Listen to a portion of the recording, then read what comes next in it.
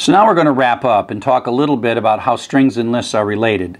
They're sort of related in that they both have zero-based things, and we use the square bracket operator to do various things. But there's a lot of situations where we're looking at our data and we're combining the use of lists and strings. So let me show you the first thing, probably the coolest thing. We're going to use it a lot the rest of the class, and that is the split function. So let's take a string. We've got ABC here. It's with 3 words. What we're interested in, the fact, is that there's spaces in this word. And what split does is says, you know, I'm going to look through this thing, I'm going to find this, and I'm going to break this into pieces, and I'm going to return you a list of the separate individual pieces. So look for blanks and break it in pieces and give me back the pieces. So I'll print these out, and now you see that it's a list with 3 items, with 3 words. The spaces are gone, but it's given it to us. So it's like, split this into words, please, and give me the individual words, and give me a list of individual words rather than a big long string with spaces in the middle of it. And that is a quick way to go from a line, and it's really common. A lot of things we're going like, go get the second thing or the third thing or whatever. So the split's really nice because then you can just grab stuff. And so you say, oh, how many things did I get? Well, I got 3. The len function tells us that. And I can print the first word I got, which is with the sub-0, and that'll be like with, will be the first word because that's the sub-0 position.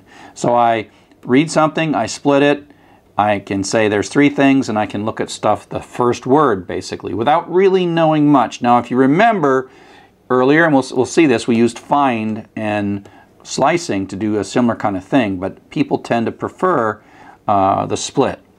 And you can, you know, oops, go back. You can also then loop through them, so you can split these things into stuff as a word, and then go through with W, and then it's going to go through.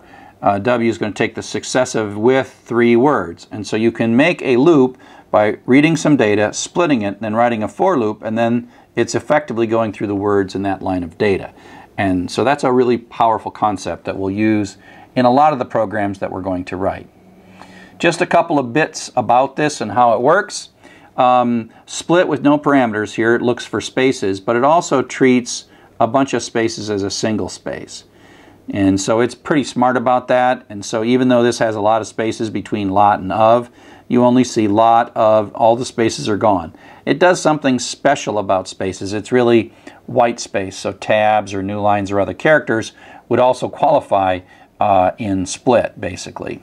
Now, you don't always have to split based on spaces, and a lot of data that you're going to run into, you're going to want to split on something else. And so here's some data that looks like we're using colons to separate the first, second, and third piece.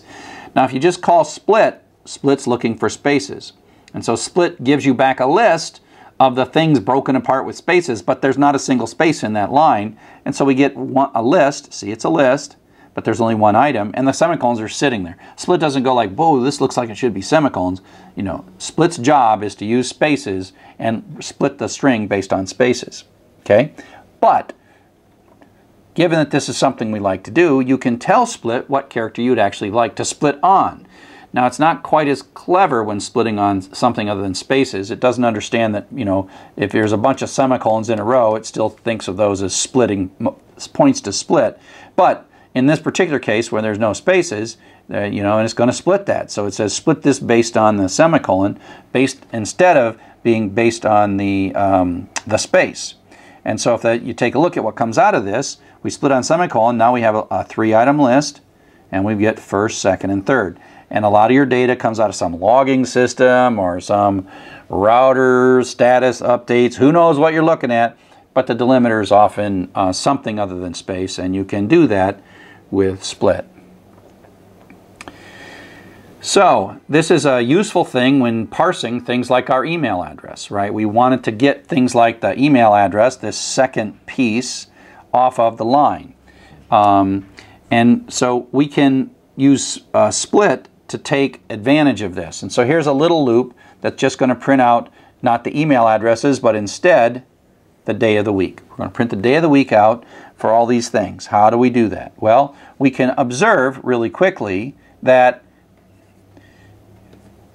if we split based on spaces, it's the 0, 1, 2. It's the 2 position. So we can quickly write a bit of code that opens the file, then loops through the lines. We do this all the time now. Strip takes off the end of the new lines. We can check to see if it starts with from space, right? From space is our key, so we're ignoring all of the lines that don't start with from space. But then we find a line that starts with from space, and we split it, and then we just print out the second word. And so we get the second word of the lines that start with from, and that's how this thing works.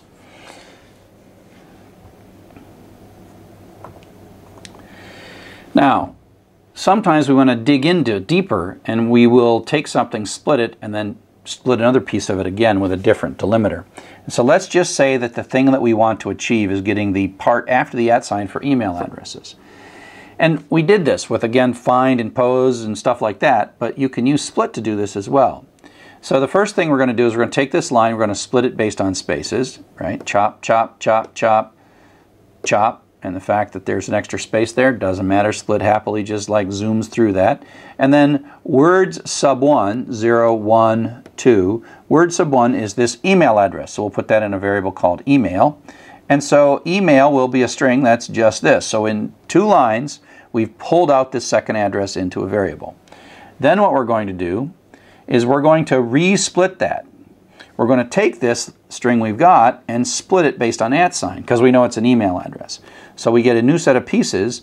The first part is the person's name, and the second part is the host name that their email is hosted on. And then what we can do then is we just happen to know that this is the 0 item and this is the 1 item, so we can get at that. So the interesting thing of going here, if you think back to how we did this before with find and pose and all that stuff, it's really a lot cleaner. And we don't, for me, I can look at this after you understand it, and it's easy for me to understand that it's correct. Whereas that pose stuff, you got to add one and start the second find after. Just remember that. And this is a lot cleaner way. And this is a more typical way of pulling this kind of information out of a line. So in this chapter we've talked about lists, we've talked about the concept of collections. That's our first data structure. We're not just doing algorithms. We kind of know algorithms now, but now we're going to do data structures. And this chapter and the next 2 chapters are our foundational data structures. And then we'll, like everything, we'll make more complex data structures by composing those data structures together. We've looked at how strings and lists connect together and how split works, and these are all really powerful tools that we're going to use going forward.